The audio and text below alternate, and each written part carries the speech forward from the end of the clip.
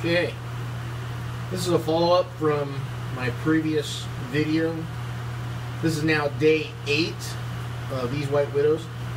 I germinated these 8 days ago.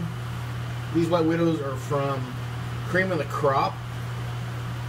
So really healthy looking plants for 8 days old using Mistponics or Fogponics. I'm crazy impressed on how fast they're growing. The only thing that I have in my buckets right now is distilled water. This is a 5-gallon bucket. I've got 3 gallons of distilled water. I'm using a 3-head ultrasonic mist maker. The only thing that's added to my water is CalMag, and the only reason I do that is just to make sure that they have plenty of calcium and magnesium, because White Widows are notorious for needing a little extra CalMag. Otherwise, as you can see, really pretty plants. Crazy growth for 8 days old.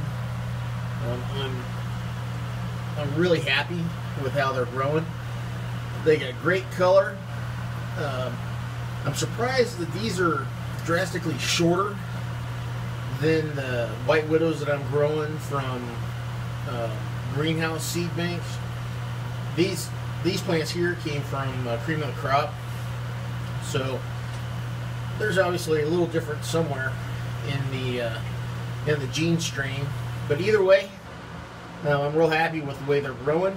They got good color. They're growing incredibly fast. That's about it. If you have any other questions, I'll answer them later down the road. Otherwise, thanks for watching. Have a great day.